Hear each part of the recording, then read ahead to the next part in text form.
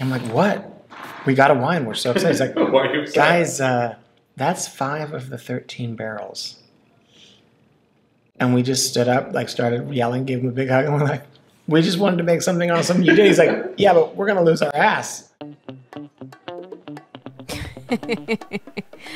Yeah, I know what you're thinking. This is not your normal Napa Valley winery. Come on in. And you're totally right. It's definitely not your normal Napa Valley winery. This is Memento Mori, and excluding the fact that they make extraordinary Cabernet Sauvignon from Napa Valley, they are far from what we consider by the book. Hello. Hello, hello. Hi, guys. Welcome. This right here, that's Adriel, one of the founders of Memento Mori and the best friend of this guy here, Hayes Drumwright. The name Memento Mori signifies a special meaning to these guys and their friend who's not showed here, but this is a place that is not afraid to have a little fun and live a little. More on that later, though. I love a little champagne on arrival, and thankfully here at Memento Mori, popping champagne isn't reserved just for special celebrations. People tend to drink champagne to celebrate a milestone. But for us, with the Memento Mori philosophy, we drink it every day. Because for us, Memento Mori is all about embracing life. Every day that we wake up, we see that as opportunity to celebrate. So every day is our milestone. I love this philosophy and how it fuels the ethos behind everything they do. But I was curious about the source for this inspiration. Adriel and we met. Adriel's got a crazy backstory. We met at a little town called Alvin, Texas. Adriel grew up in this little house with like 10 people in this 900 square foot house on this gravel road. My parents got divorced. I moved out there with my mom, and things were just chaos at my house, like crazy unhealthy weirdness. And Adriel's house was like my safe house. And I'd go over there, and his grandma and his mom would like just follow us around the house and offer us food the whole time. And I was like, you honestly, you live the best life I have ever seen. I went off to Boston University, and when I was 20, we had met, actually, we both swam, and then I met Adam, our other partner, in the pool as well at Boston University. I was the captain of the swim team my senior year, and that was the year that I had issues. I went to see a doctor, and in one sentence, the doctor kind of takes everything from you. And it's like, you're dropping out of school, you're dropping off the team, you've got cancer, but I want you to know I've never lost anyone to this cancer, so you're going to be okay. But you have to do what I say. Right. Jeez. And so you get that scare, and for me, a lot of people I think would spin it as one of the most awful experiences of your life, and it was awful, but 6 months later when I was okay, it turned out, I think, to be a bit of a blessing for me because I never really feared much in my past that.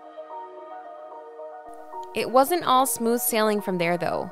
Hayes went on to explain that the origin of Memento Mori happened after a failed company with Adriel and a complete loss of everything.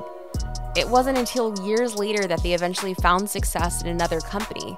But with the three friends so spread out and little time to see each other, they decided to brainstorm some ideas that would allow their families to get together 4 to 5 times a year. You can probably guess what that was. Short of the capital to purchase their own winery, and after 3 years of recon in the valley, Memento Mori was founded like so many of our favorite wineries here, on the backbone of relationships. This ultimately led to finding their winemaker, Sam Kaplan, and to getting access to some of the most prized fruit in Napa Valley, Beckstoffer Vineyards. So we felt we had the sources, we had the wine, and in 2010 we launched the brand. I picked the name Memento Mori. In Latin, it's remember your death, remember your mortality, but for us it's a remember to live kind of mantra. And all the art and the skeletons and the butterflies and everything that goes with it is really just trying to support that story. And we don't, yes, the wine will age 20, 30 years, but like we really love it when people drink the wine. Right? Because you just don't know how long you're going to be here, so enjoy it. That's kind of our whole theory. Memento Mori takes a slightly different approach in that their flagship wine isn't a single vineyard, but a blend of the Beckstoffer fruit they started out with long ago. Since then, they've added a few new additions like Vine Hill Ranch, and while they've started to release some single vineyard bottlings, the crux of what they do still lives in the blend. In the blending of it, if you think about sort of Dr. Craun and Las Piedras, they have a little bit of a different sort of reputational profile. So Dr. Craun, fairly bold, like it's a big wine. And if you think about Las Piedras, like, I view it as sort of like the softness. And if you think about sort of stereotypical, not reputational, of Napa Valley Cabernet, it's like this big, bold, it's sort of like when you first drink a young wine, it can be very prickly to sort of the sides of your mouth when you first have it, the tannins, et cetera, et cetera. And I think stylistically, one of the things that I really appreciated about Sam's winemaking from the very beginning is that you could actually have a wine that could age, but you could actually drink it relatively young. But we were able to make, at least in my opinion, try to reach for a Cabernet-only wine that still has that gentleness and young, but yet the acidity to age for decades.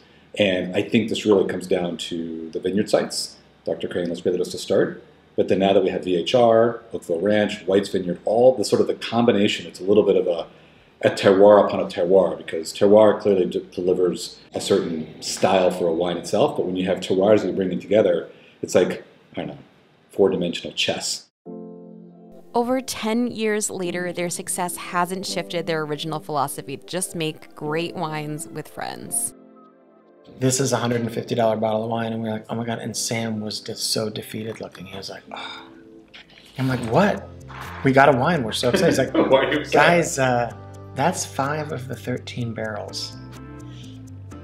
And we just stood up, like started yelling, gave him a big hug, and we're like, we just wanted to make something awesome. You did. He's like, yeah, but we're gonna lose our ass. Like we're throwing away 8 barrels. And I was like, doesn't matter. All we're going for is something that we'd be proud of, that we want to share, and that's been the philosophy the whole way. That was really a defining moment for me, was understanding that, all right, these guys are going to give me all the tools that I need to make the best wine possible, and that's all that mattered. You know, best vineyards, you know, whatever I need. Coopers, barrels, yeah, the whole 9 yards. And so when we tell our story and we share our story, yes, the wine is amazing and Sam has done a terrific job, but I think the story, people, they put themselves in it and they start to share.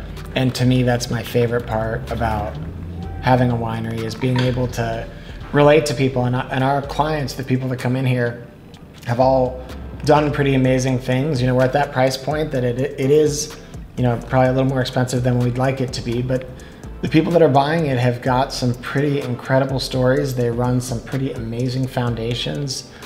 We support like so many different charities, and I just didn't expect that. Coming out of tech, I didn't know that that's what this would be like. Is that almost everyone that comes in, like, you want to hang out with, and that's pretty cool. Yeah. The brand was a hit, and by 2018, it had grown so much that they realized they needed their own space. Meanwhile, everybody is calling. Memento Mori is this new hot brand with this up-and-coming winemaker with killer sources.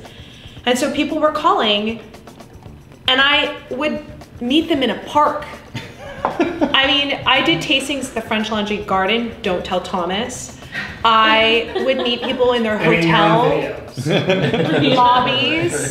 lobbies, I would do tastings, take them out to, I mean, literally, I exhausted all of my resources for 3 years. And so finally, I remember I called Adriel and I was like, we need a budget and we need to do this because this is very real. This is very real. And so we launched the space in 2018, and you know, as I was saying earlier, it was just really important to create a space that, you know, this brand was intended to be, which is fun, you know, and life embracing. And so oftentimes tastings here can get longer than they should be. And, you know, it's just, I feel like it's the perfect platform for us where we're at right now. It's worked well. We just wrapped up our tasting. It was everything I hoped it to be.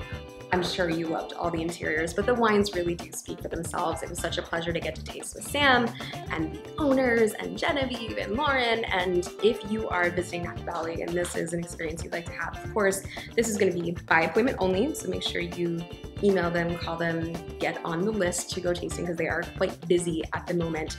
One other pretty important point to mention is the price of the wine. So you're looking at about $225 on up for the wines per bottle, and each of them is incredible. They really do speak to their place, which is Napa Valley. If it's single vineyard, it speaks to that vineyard, but the flagship wine is a blend of several different vineyards, so you're really getting some of the best premium sites in Napa Valley all rolled into one and getting an enormously delicious pleasurable experience all in one bottle. So I love this experience. I cannot wait to recommend it to my friends. I love that it's a little bit off the beaten path. I love that it's like an Alice in Wonderland adventure. You walk in, you get greeted with champagne. There's my little bar over here, but I just love the vibe. I love the feeling, and I honestly can't wait to come back. I hope to see you guys soon. Bye.